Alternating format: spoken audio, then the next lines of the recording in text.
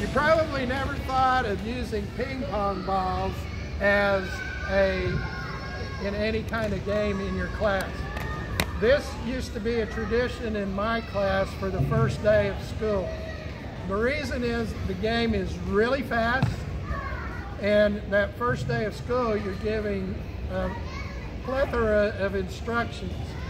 The students are wanting to get active, so I needed something that was quick, that was fast, and we could play several rounds.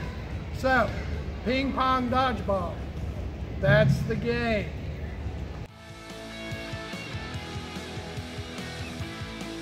You start out with a small, this works great in a small area. I use half of a court or a portion of a basketball court, and the students are lined up all around the edge. You will put ping pong balls out in the center, and the students on the whistle are allowed to pick up one ping pong ball at a time to throw. The last student to get hit is the winner of the game. When you get hit with a ping pong ball, you exit to a specified place on the court. We'll show you this game.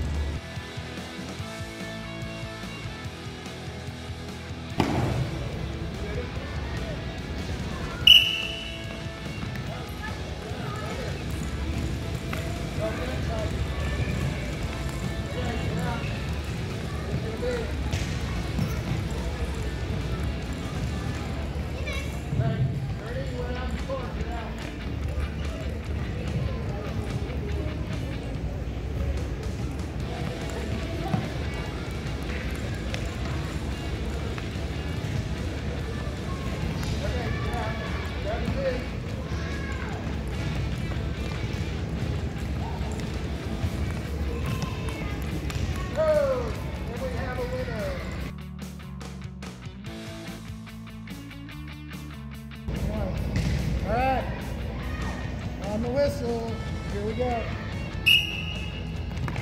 Okay, you're out, please. Oh, you got this. You're out. Oh, you're out. You got hit. Sometimes you don't realize you got hit. Boom, you got hit, baby. Oh, there's a kid. Go after him, go after him.